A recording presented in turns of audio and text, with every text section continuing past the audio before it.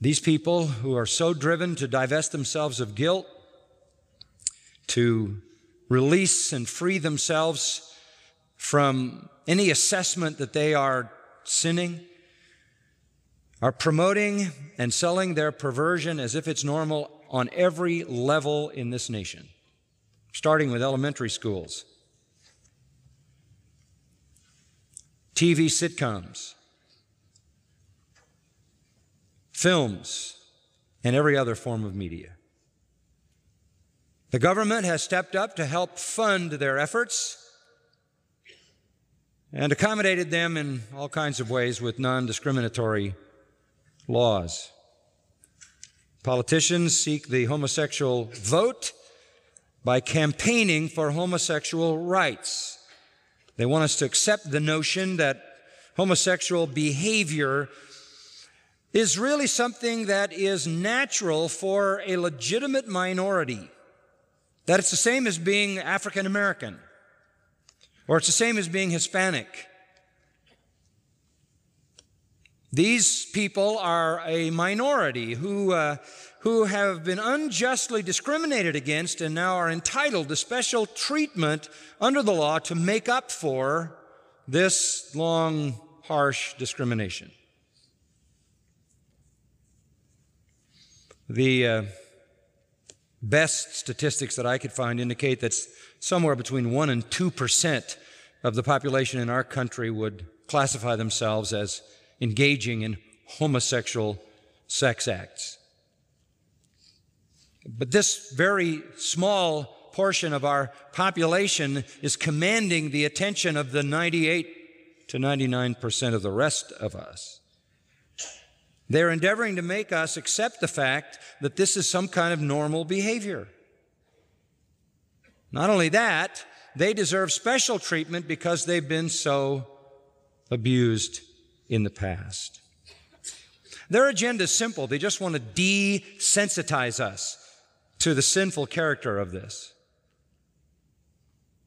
They want to desensitize us. They don't need us to become advocates. They just need us not to care. To roll over, if you will. To acknowledge them as just another minority who should enjoy same human rights that others enjoy. But this is not a race of people. This is a sexual behavior. Nothing more, nothing less. It is ridiculous to assume that because they do a specific sexual act or acts, they therefore demand certain rights and should be granted those rights. I don't know how you can separate it from giving the same rights to people who do other deviant acts, like pedophiles, murderers, rapists, drug dealers. They all have a different orientation. Should they have rights? Wife beaters? Child molesters? Where do we end this? All sin comes because people are bent toward it.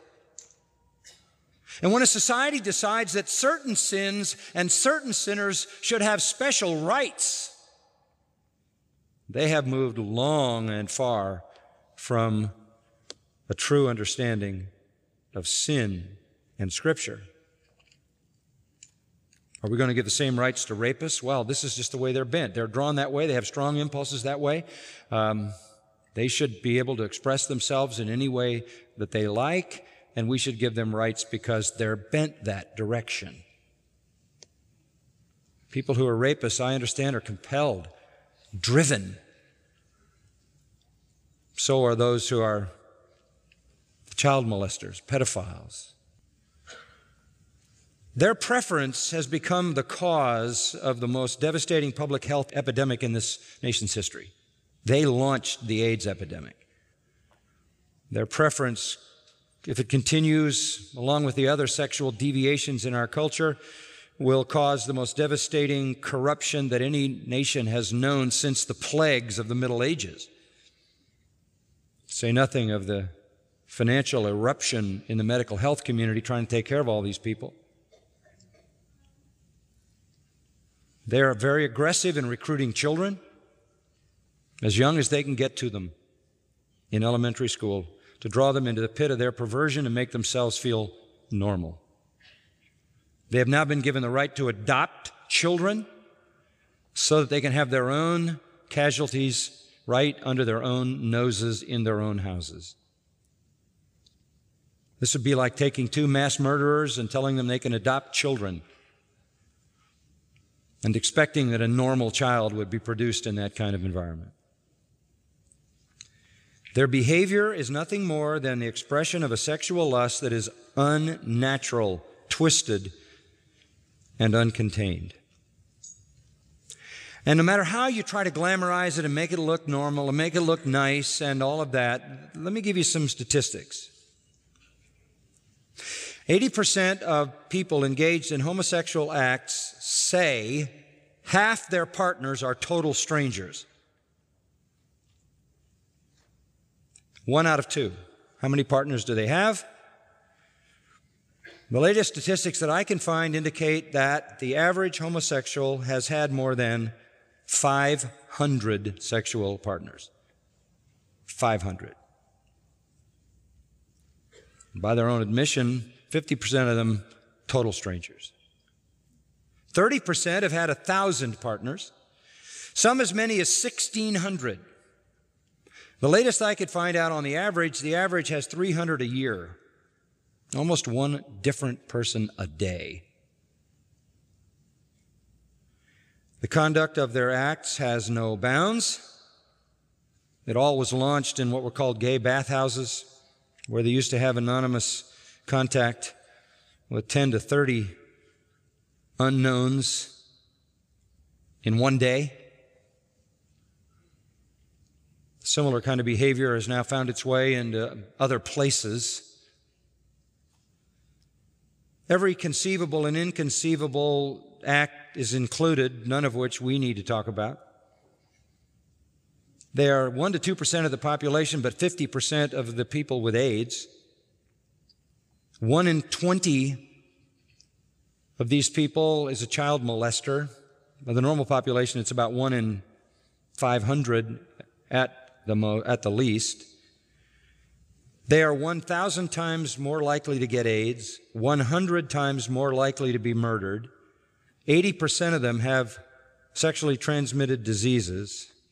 The average death of our population is now 75. The average American dies at 75. The average person engaged in homosexual life dies at 39. 2% live to 65. Just to take the glamour off it, that's what it really is. It is a sexual lust gone mad. It is suicidal. And I could give an almost endless parade of statistics and a litany of information on the problem, which doesn't, after a certain point, help. What is more important is to understand it from God's viewpoint for what it really is. So let's go back to our text in 1 Corinthians chapter 6. There is a mention there in verse 9 of the word effeminate. Effeminate. Marginal note in the NAS says effeminate by perversion. Molokos is the Greek word. It seems to have been a technical term for the passive partner in homosexual relationships.